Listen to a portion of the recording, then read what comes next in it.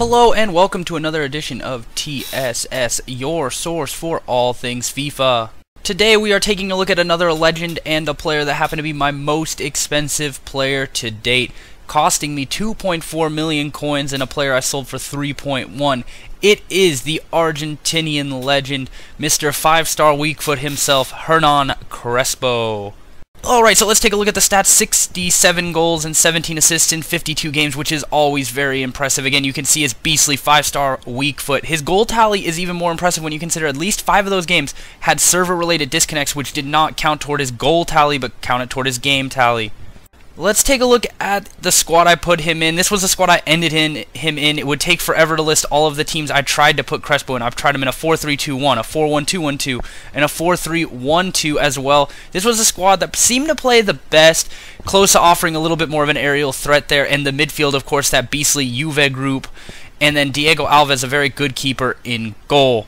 So for 3 million coins, you would expect a player to be game-changing. And say anything about Crespo, he is game-changing. He can put the team on his back at any given moment and change games for you. Here he uses his pace to get open and then is able to finesse the ball into the corner. His finishing is very good.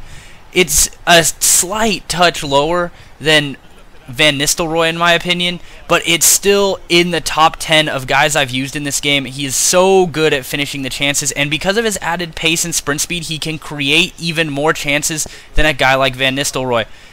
Also, very similar to some of the legends where they just seem to be magic on volleys, Crespo is no exception, except he also adds a 5-star weak foot. As you can see here, this is on his left foot and he finds the upper V. He's just truly magical when it comes to shooting crazy balls, but of course he can also do that. That was inch perfect. Any closer, and if it doesn't hit off the post, the keeper's going to save it or it's going to miss wide, but Crespo can find it, and that's with his weak foot. Again, he is just so good, so well-rounded, so capable of finding the space and winning games for you. But for me, the one thing that really sets him apart from every other legend I've used so far in this game is the pace and skill ability.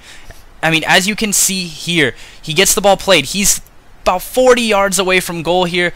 A fake shot.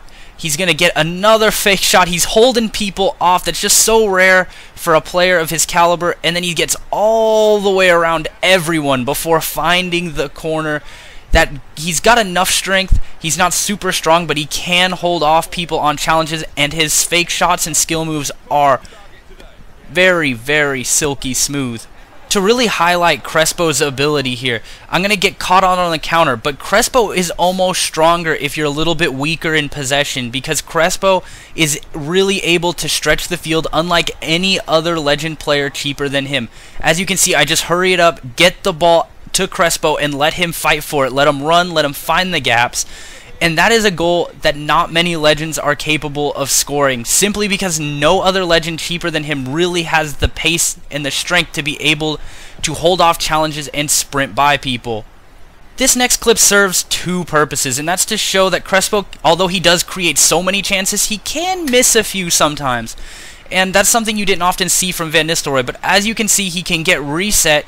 He is 6'1", and he feels a little bit better in the air than he did last year. He's not going to win as many headers as you might like, but he is still authoritative enough to get his head on a lot of gimme ones, and he does have good enough accuracy to put them away.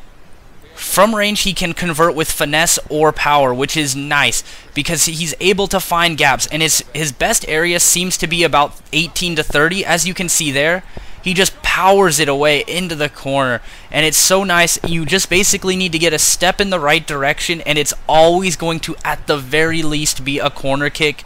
Most of the time, he can score because he does have such high shot power, and as you can see, he beats Loris with that one.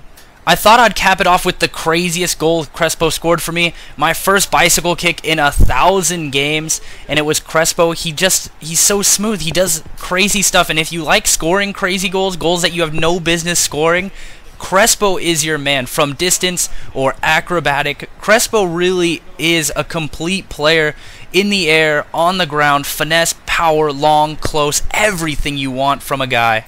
Alright, so here's the final breakdown. Keep in mind a 10 out of 10 is a perfect player, and I don't give those out, really, because I haven't used a perfect player yet. That being said, Crespo's a 9 out of 10, which puts him in about the top 5, top 10 of players I've used in this game so far. Breakaway-wise, he's more than capable of sweating. He's so fast. He feels much faster than his card stats suggest.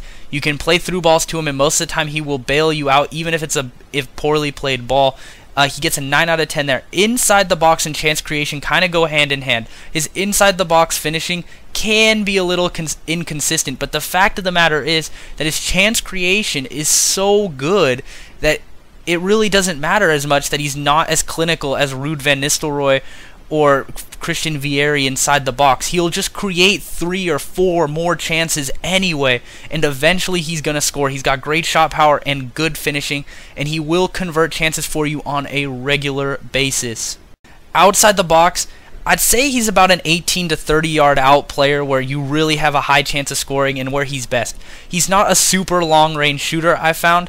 Guys like Sheringham and Perisic did much better in the super long range, but in that area where you can actually start to consider finesse shots or just power and placement, Crespo is very, very good. I marked him down a little bit because of the long range, but overall you can take long shots within reason with him and it'll probably trouble the keeper.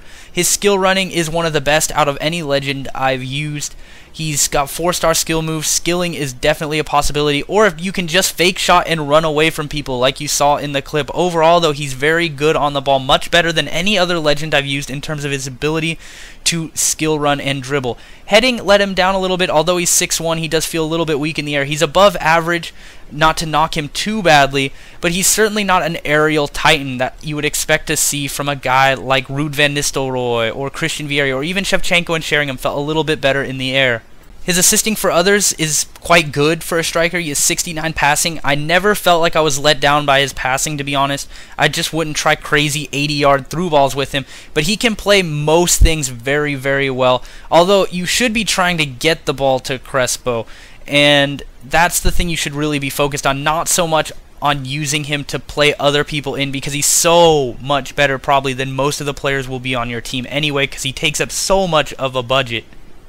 Alright, I'm going to do something I never did before, and that's include 2 notes that you should consider before you buy Crespo. And as good as he is, you're going to have to like Argentina squads, otherwise he's going to be kind of a problem for you. If you don't like small holding mids, Enzo Perez is really your only Argentine option, and that can be a problem for some people. If you can't afford Di Maria like me, I blew my entire budget on Crespo as soon as I could afford him. Maybe if I could have put Di Maria and Aguero around him, things might have been a little different, but I hated having to play with Higuain and Tevez in the formations I was using. It just wasn't fun to use, and the wide options for Argentina are good but not great, and I found that really I didn't enjoy the squad as a whole. I loved Crespo but hated the squad, if that makes any sense at all. Really, it was just Crespo putting the team on his back every single day.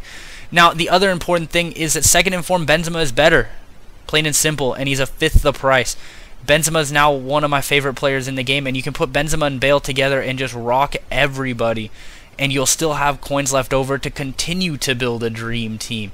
And I'm going to review Benzema next week, and to be honest, you would be better served going off with him. A squad you can build with him and Bale together, basically the possibilities are endless, and a lot better than the squads you're forced to use if you have Crespo due to the poor legend links.